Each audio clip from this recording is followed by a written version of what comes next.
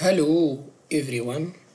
Synchronous reluctance motor is received a lot of interest nowadays for a lot of applications like the conventional applications like pumps, fans, but also in transportation in electric vehicles. Why? Simply because this motor has a simple and rigid structure, like as you can see. The stator is similar to the conventional stator of induction and permanent magnet machine. And the rotor is only pure iron steel, as you can see. So this is robust for high speed. Also against temperature, there is no windings, no cage, no magnets inside the rotor, which makes it more simple and also better for high-speed applications.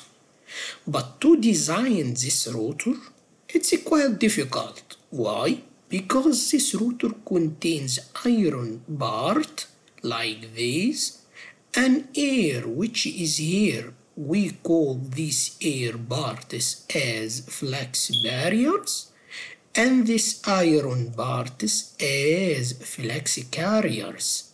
You need an optimization algorithm coupled with finite element program in order to be able to get the optimal solution of this geometry. You have a lot of geometrical parameters now. We can call this angle if you take this as a reference here. So if you take this like this, we call this the axis, and also we call this as a q-axis. So if you take this as a reference, you have three flux barriers, so you have three angles here.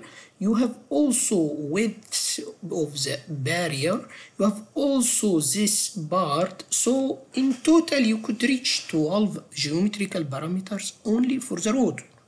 To do this, we can make a MATLAB code coupled with FEMM, which is a free finite element 2D solution program to solve this problem, and then you are not gonna buy a commercial software. To do so, let us look. This is the code. Just if you run it, it start to draw, as you can see now, start to solve as well. So now it is solving and it will get a solution based on the objective functions that you defined and the geometrical parameters.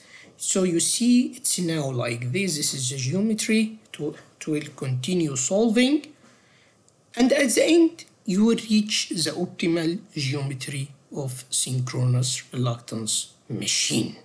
So this what I would like to just show it for you.